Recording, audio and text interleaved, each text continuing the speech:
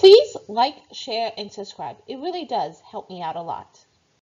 Welcome to Saint of the Day. Today is December the 8th, and today's saint is Saint Romaric. Saint Romaric was former court palatine in the courts of the Merovingian king Theodebert II.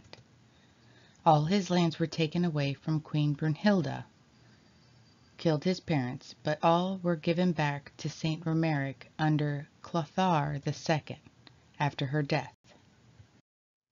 Saint Romaric did not like the court life and chose to follow God's will, and became a monk under Abbot Eustace, with the help of Amatus, a double monastery for men and women, with the name of Remiremont, pictured here. This monastery was built on Saint Romaric's land. In 625, Saint Romaric became abbot of Remiremont, while abbot had the honor of both his daughters, Ozeltrida and Zuberga, taking vows under him. Saint Romaric would go to his heavenly home in 653. He is canonized a saint on December 3rd, 1049, by Pope Leo IX, pictured here.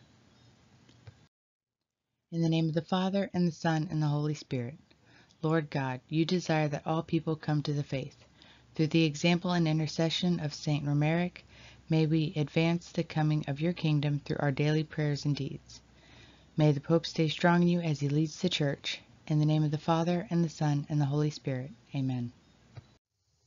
I would like to say a special thanks to Brittany Weeks for reading my slides for me, my boys Loki, Yulo, and Honor for giving me the time I need to get these videos out, my husband for always believing in me and my faith.